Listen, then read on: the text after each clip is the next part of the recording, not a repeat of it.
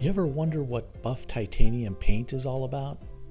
Well, I'm Marty Owings, and today I'm going to talk in depth about buff titanium, what it's used for, how it's manufactured, a little bit of the science behind it, and how you can incorporate this inexpensive paint into your kit and perhaps save a little money. What is buff titanium?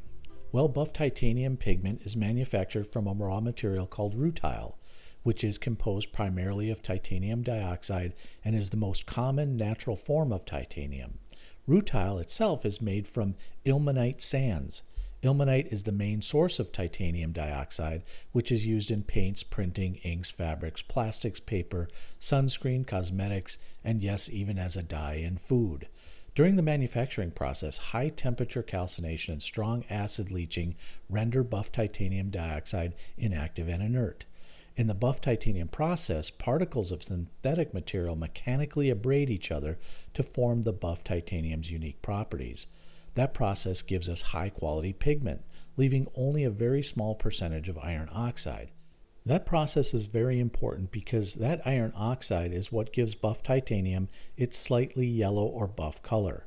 The material is then ground to a fine powder with particles that are larger and more irregularly shaped than typical titanium dioxide white pigment. What are some of the types of uses for buff titanium? Well, watercolor paints for one, just like the ones Daniel Smith makes. However, buff titanium is used in many industries and for many things you might not have thought of. For example, buff titanium is used in industrial coatings and in commercial paints for the automotive industry as an inexpensive primer. It's used for furniture and plastics and floor tiles and vinyl siding and many other products. Buff titanium is an inexpensive alternative to using pure titanium white and can easily be mixed with other colors. Additionally, buff titanium is chemically inert and non-toxic, so using it with phthalo blues, greens, Hansa yellows, oranges, and other colors adds an improved opacity to your paints and saves you money at the same time.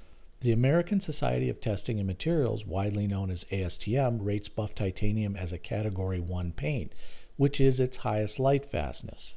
It's also compatible with all other pigments, making it extremely versatile. For the purposes of today's demonstration, I'm going to use a very limited palette: phthalo blue, sap green, quinacridone burnt orange, which is a lovely color, quinacridone purple, and of course the buff titanium. And you can see here, while I paint, the opacity that the buff titanium adds to these colors is very apparent. So even in the transparent quinacridone burnt orange, you can gain a certain amount of opacity depending on how you blend that paint. Now here, I'm going to draw a series of spheres mixing in the colors and just using the buff titanium to demonstrate not only that opacity, but how you can achieve certain gradations with the buff titanium as your base. So in the first one, I used the quinacridone burnt orange, and here I'm using that phthalo blue, mixing it in here in a mixture of the buff titanium. And all of these are just a demonstration of how that buff titanium can be mixed in instead of, say, using a white base or just using the paper's base. And you can get a certain toned down mixture there. Now, I think for many artists, the use for buff titanium might be more in portraiture or landscapes, but also you could use it in still life, and I think that these spheres demonstrate that. But in portraiture, you can achieve different flesh tones by using that buff titanium as a base.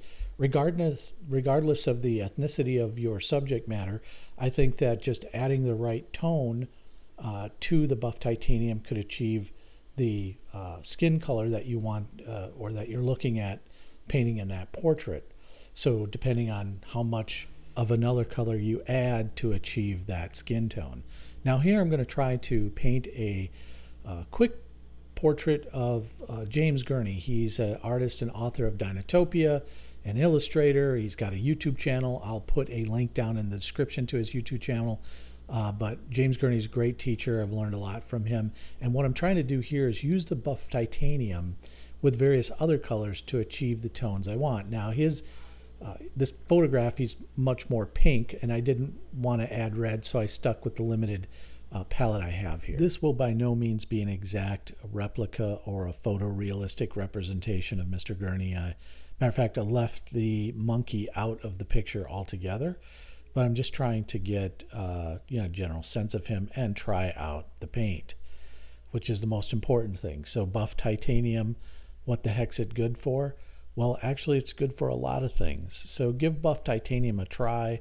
If you get a chance, it's really inexpensive, and you can substitute it again for the more expensive titanium white and mix it with any color you want to. So there it is, buff titanium. Well, thanks for stopping by today, and if you get a chance, head over to owingsart.com, scroll down on the page there on my website, and on the right-hand side, click that little blue follow button, and you'll join me on the artistic journey, and I publish over there about twice a month, maybe more frequently when I can. Also, you can follow me on other social media platforms, such as Facebook, Owings Art, just Google me, or Instagram, and I post a lot over on Instagram. I hope to see you over there. Thanks for joining me today for a look at buff titanium. Have a great weekend, everybody, and happy Labor Day. This has been Marty for owingsart.com.